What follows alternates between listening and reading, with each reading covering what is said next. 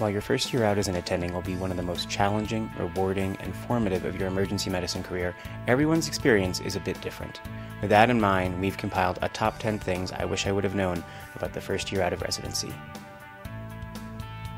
Number 1. Be financially responsible.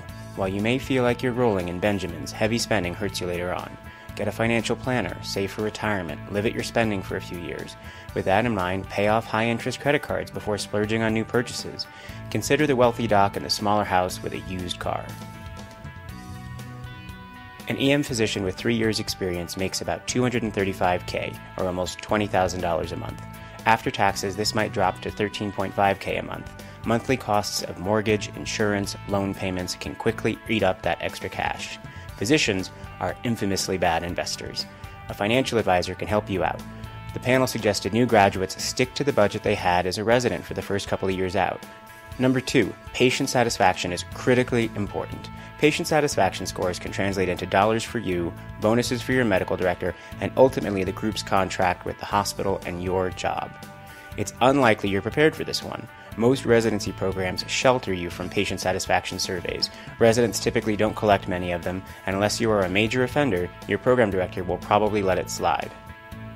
There are several companies that deal with patient satisfaction surveys. The largest is Press Ganey, which contracts with over 40% of hospitals. These surveys are randomly mailed to discharged patients. Questions include courtesy of the doctor, degree to which the doctor took the time to listen to you, doctor's concern to keep you informed about your treatment, doctor's concern for your comfort. The good thing is that the bar on patient satisfaction is still pretty low.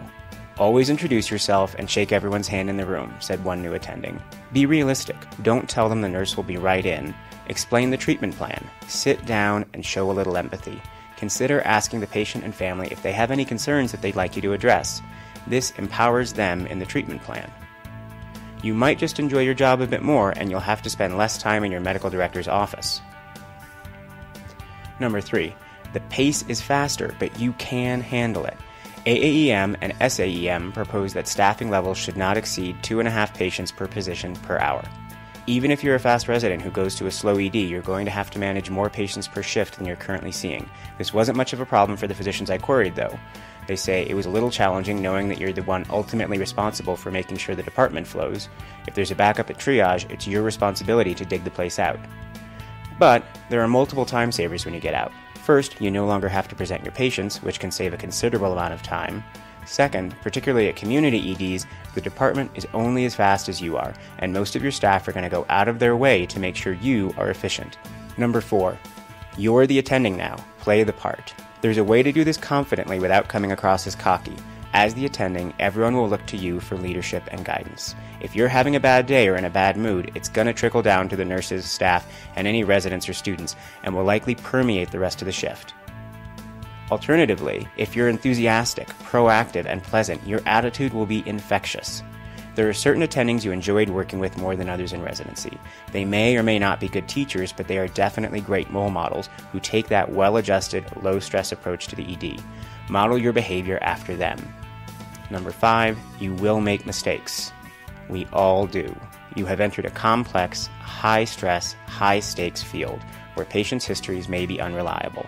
I doubt there are many seasoned EM physicians who haven't missed a patient with appendicitis, had a central line complication, or experienced some degree of confrontation with a consultant.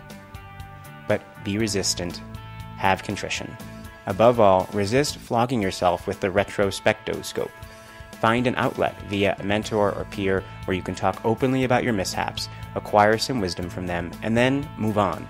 Number 6, you are going to have a little more free time. This is true. Nothing is more taxing on your time than residency. The average academic faculty member worked 22 clinical hours per week in 2004. Factor in non-clinical hours around 21 and you have up to 43 hours per week. Some of that time is spent at home, however, so it's not as onerous as it looks. Community EM docs work on average 32 to 36 hours per week. That's a lot less than the 48 to 60 hours per week most residents work. But there's a catch.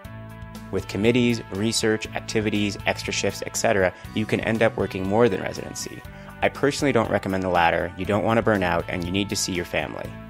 Being involved with non-clinical aspects of emergency medicine, however, can make your professional life more satisfying. Number 7, don't ask for a lot from your group the first year out. Your first year out can be challenging for your partners and fellow faculty. You may be slower than them. You may need to study for boards. You want to be viewed as a team player. Show up early for your shifts. Leave late if necessary. Don't sign out trivial things that you can dispo. And by all means, help your partners out. Taking that weekend shift now for your partner who wants to attend their son's soccer game is not only the right thing to do, but fosters goodwill that will be paid back to you. Your first year of work should be focused on developing a reputation as hardworking and flexible. Number 8. Nurses can make or break you. Make an effort to get to know your nurses. The first month I used to keep a list and write their names down on it. You don't have to be everyone's best friend, but you do have to be professional and courteous, even to the most personality-challenged staff you come across. Always listen to your nurses and respond to their concerns. Praise publicly and criticize privately. Number 9, go with the flow. Every ED has embedded dysfunctional behaviors and mechanisms that will drive you nuts. Most of these EDs actually do a good job of taking care of patients though, and that's what you should focus on. Know the difference between unsafe environment versus a nuisance that doesn't really affect overall care. Try to understand that there are different practice patterns across the country.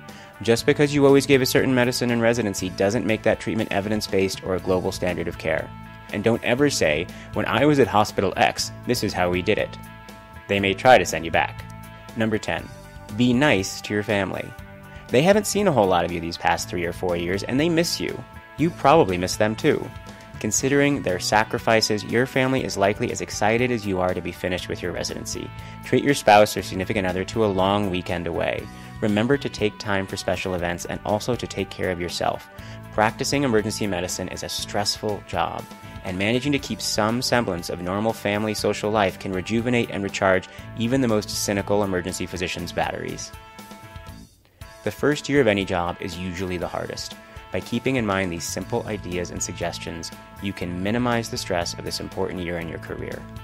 With a little determination, an open mind, and a strong sense of life's priorities, you'll be off and running on the first leg of your journey as an emergency physician.